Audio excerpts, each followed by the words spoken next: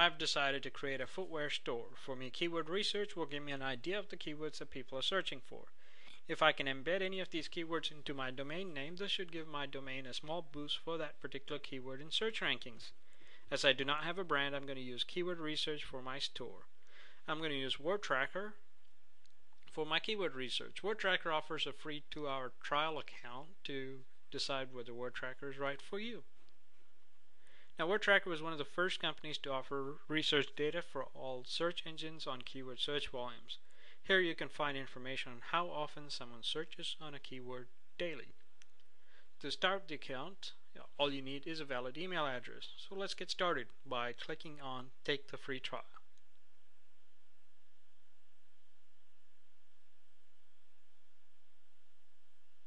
Enter your name and email address.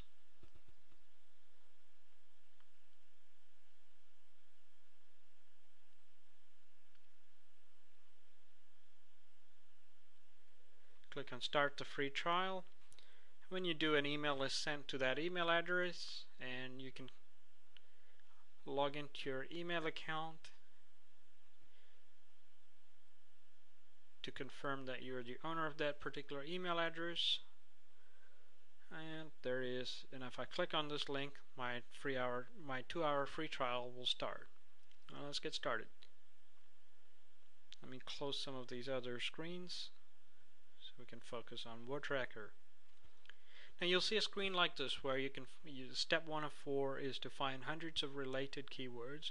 You enter in a seed keyword like golfing equipment, real estate, search engine positioning, one word, and WordTracker will find all the related words based on the initial keyword.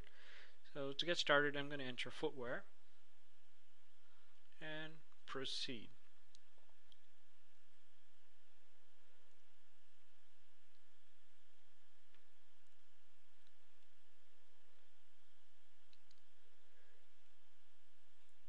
And it's grouped all the words under these 10 words, and if I click on footwear, you can see that it's grouped various keywords based on count or predicted count. Famous footwear, and the predicted count for that is 1665. Count and predicted count. Count is the number of times a word has been searched on in various engines, and predicted is how often WordTracker thinks that word will be searched in the coming days.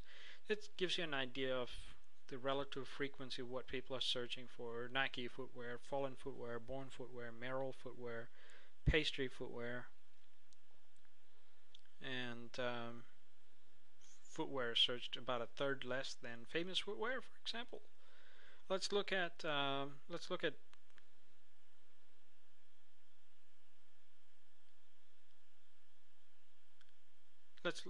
another keyword.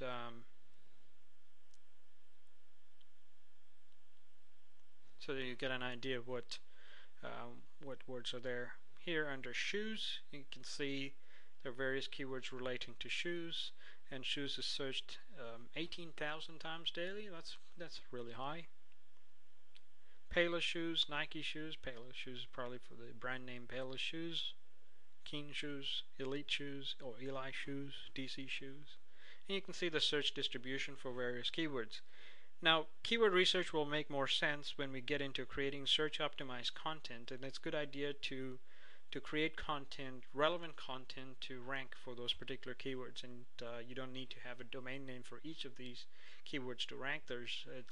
Once you have an established store, you can create text that can rank for all these keywords, which we'll cover in a future volume.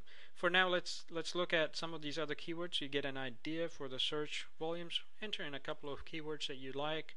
I picked a couple of keywords for me to consider for my domain names, and if you complete you go through the various steps, you can get the keywords emailed to you in terms of the search volumes, the predicted volumes, and all this sort of data. You can get it by email, which I'm not going to do at this point. And I've got a couple of keywords in mind, and that's what I'm going to use for my keyword to find a domain.